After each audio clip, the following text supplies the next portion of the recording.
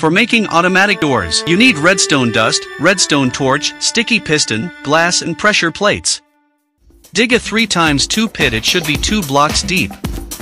Dig the same 2 blocks sideways.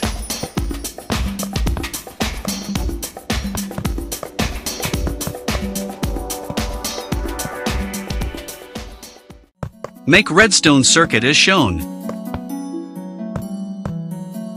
Place redstone torch on 3rd sideway block.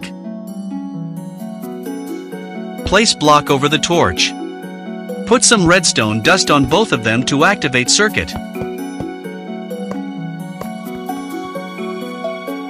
Place 2 sticky piston like this over both sides.